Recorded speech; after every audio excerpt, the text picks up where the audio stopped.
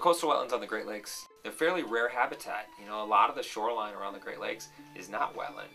A lot of it's beach, cobbly beach, or just bedrock. But these wetland areas represent just a highly productive, highly valuable habitat.